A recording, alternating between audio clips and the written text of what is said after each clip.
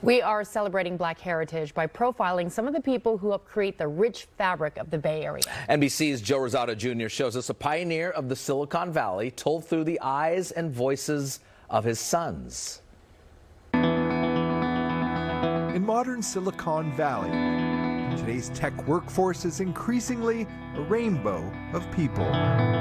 That wasn't the face of the valley back when Roy Clay went to work there in the 1960s. There weren't that many people working in software, period. And there were even fewer, people of color working in technology at all.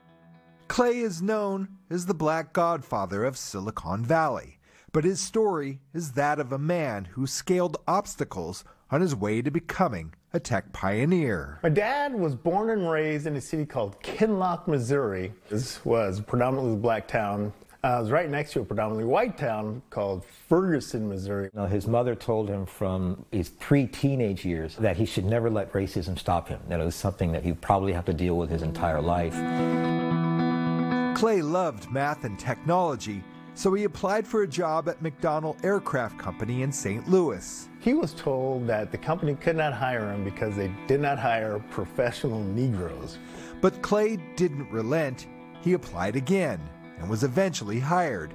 He then followed his next opportunity to the Bay Area as a computer programmer with Lawrence Livermore National Laboratory. So he had that opportunity to come and basically do Fortran programming to simulate what the effects of a nuclear blast would be in the Bay Area. Opportunity knocked again in 1965 when Clay was hired by David Packard himself to head Hewlett-Packard's software division. He said David Packard's vision was, he didn't care if you were black, yellow, brown, green, whatever.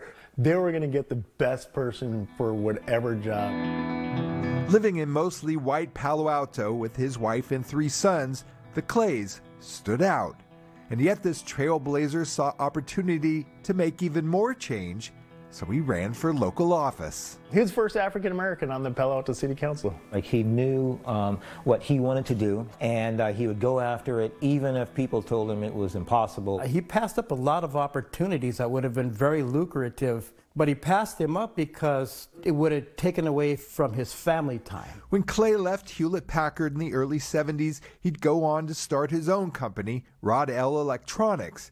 It was there he'd earned his nickname, Black Godfather of Silicon Valley. Once the door was open for him, he made it a point to keep that door open and bring in other people. That's why they call him the Godfather, Black Godfather of Silicon Valley, is because the people that he brought along. At the age of 93, Clay recently suffered a health issue that's left him unable to speak. And so today, his 3 sons, Chris, Roy Jr., and Rodney, speak for him. They helped write a book of Clay's life called Unstoppable, the unlikely story of a Silicon Valley godfather. So it's really about not only what he accomplished, but kind of his view on life.